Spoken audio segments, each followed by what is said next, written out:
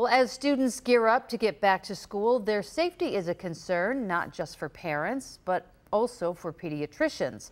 2 on your side's Liz Lewin is in the newsroom with more from a local pediatrician on why he hopes safety measures are still being taken seriously come fall. Liz? Well, hi, Mary Alice. Yeah, we know the countdown for back to school is officially on, but as you mentioned, that's not the only thing on people's minds right now. Safety in and outside of the classroom is also top of mind.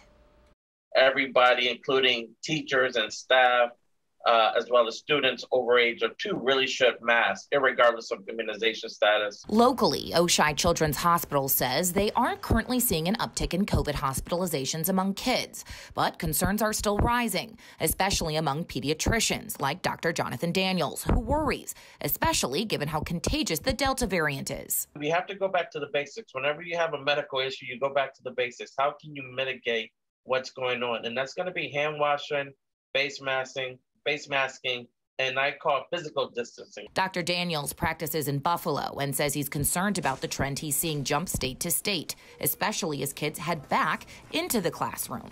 Pediatric hospitals in states like Florida, Louisiana, Tennessee, and Texas are all seeing spikes in cases as beds are filling up, and overflow is a growing concern. But that's not the only one. Because we're dealing with COVID, there's still other illnesses out there. There's going to be colds from different viruses. There's going to be sinus infections and allergies as we go through the change of season.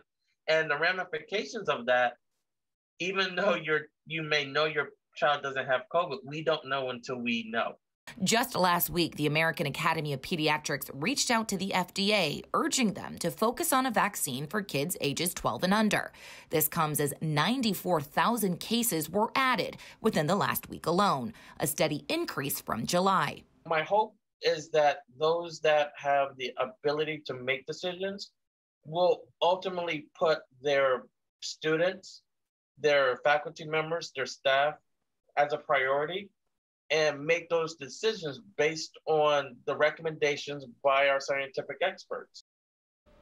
Well, Dr. Daniels says that right now is a good time for parents to start getting your kids used to some of those basic safety measures again. For instance, try coming up with creative ways to encourage them to wear their masks again for longer periods of time. In the newsroom, Liz Lewin, Channel 2 News.